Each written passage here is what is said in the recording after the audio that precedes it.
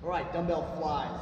Do not need a lot of weight for this. Unlike a pressing exercise, we're specifically trying to isolate the chest muscles. All right, so the load's going to be significantly lighter if you do this correctly than a standard dumbbell bench press.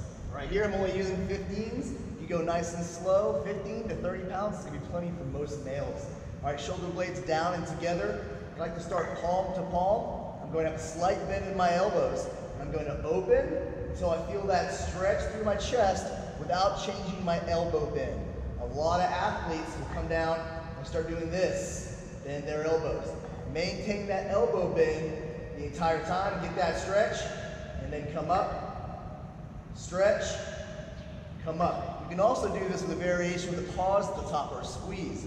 The idea there is you're going to take those bells and squeeze them together actively. You're going to feel a lot stronger contraction there versus just holding the bells loosely, all right?